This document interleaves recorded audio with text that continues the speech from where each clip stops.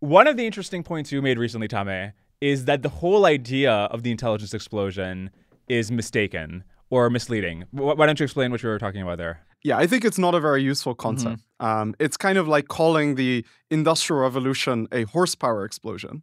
Like, sure, during the Industrial Revolution, we saw this drastic acceleration in raw physical power, but there are many other things that were maybe equally important in explaining the acceleration of growth and technological change that we saw during the Industrial Revolution. What is a way to characterize the broader set of things that the horsepower perspective would miss about the Industrial Revolution? So I think in the case of the Industrial Revolution, it was a bunch of these complementary changes to many different sectors in the economy. So you had agriculture, you had transportation, you had law and finance, you had urbanization and moving from rural areas into cities. There were just many different innovations that kind of happened simultaneously that gave rise to this change in the way of economically organizing our society. It wasn't just that we had more horsepower. That was part of it, but that's not the kind of central thing to focus on when thinking about the Industrial Revolution. And I think similarly for the development of AI, sure, we'll get like a lot of very smart AI systems, but that will be one part among very many different moving parts that explain why we expect to get this transition and this acceleration and growth and technological change. Yeah. I want to better understand how you think about that broader transformation. Before we do, the other really interesting part of your worldview is that you have longer timelines to get to AGI than most of the people in San Francisco who think about AI.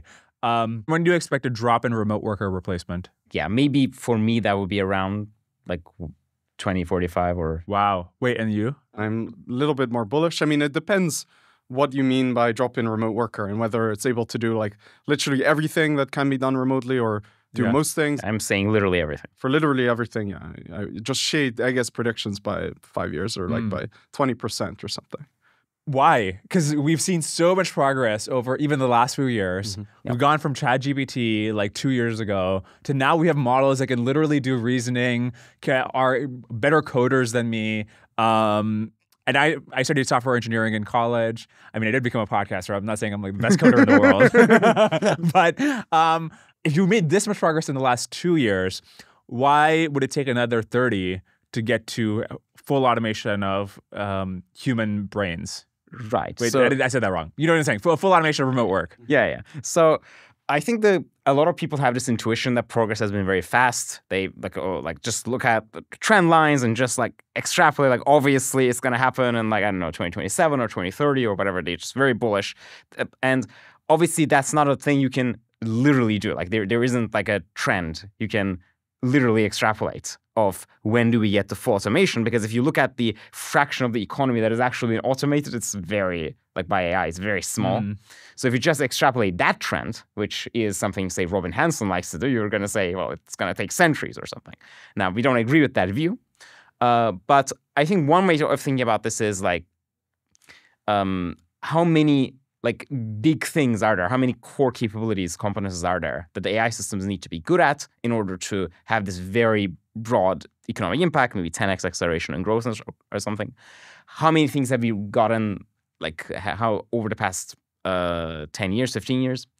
And we also have this compute-centric So just view. to double click on that, I mean, I think what Ege is referring to is like, if you look at the past 10 years of AI progress, we've gone through about 9 or 10 orders of magnitude of compute, and we got various capabilities that were unlocked. So you had in the in the early period, people were kind of solving gameplay on specific games, on very complex games, and that happened 2015 to maybe 2020, and Go and chess and Dota and other games, and then you had maybe sophisticated language capabilities that were unlocked with these large language models, and maybe kind of advanced abstract reasoning, and coding and maybe math. That was maybe another big such capability that got unlocked. And so maybe there are a couple of these big unlocks that happened over the past 10 years. But it takes, that happened on the order of once every 3 years or so, or maybe one every 3 orders of magnitude of compute scaling. And And then you might ask the question, how many more such competencies might we need to unlock in order to be able to have an AI system that can match the capabilities of humans across the board, maybe specifically just on remote work tasks. And so then you might ask, well, maybe you need kind of coherence over very long horizons, or you need kind of agency and autonomy, or maybe you need multimodal, kind of full multimodal kind of understanding, just like a human would. And then you ask the question, okay, how long might that take? And so you can think about, well, just in terms of calendar years, the previous unlocks took about, you get one every 3 years or so. But of course, that previous period coincided with this rapid scale up of the amount of compute that we use for training. So we went through maybe 9 or 10 orders of magnitude since AlexNet, compared to the biggest models we have today. And we're getting to a level where it's becoming harder and harder to scale up compute. And we've done some extrapolations and some analysis looking at specific constraints like energy or GPU production. And based on that, it looks like we might have maybe 3 or 4 orders of magnitude of scaling left. And then you're really spending a pretty sizable fraction or a non-trivial fraction of world output on just building up data centers, energy infrastructure, fabs. Which is already like 2% of GDP, right?